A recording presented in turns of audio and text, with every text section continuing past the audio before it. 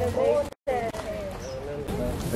think the project, we are here today first to receive the mission from Japan and Africa Development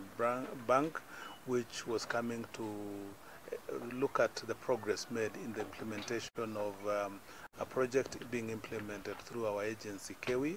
which is meant to enhance skills and technology transfer in sanitation facilities.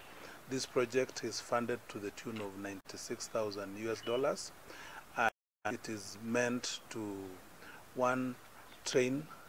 build the capacity of youth, women, and and also train trainers who will be used to disseminate the information to the community. Number two is also build SATO, that is safe toilet facilities, in the four counties, that is the county of Kajiado, Kitui, Thirikari, and also in Kisumu. Challenge ile ambayo tuliona ni sanitation, issue ya sanitation, kukosa sanitation facilities kwa mashule. Unakumbuka kwamba bila sanitation unapata kwamba kuna spread of diseases and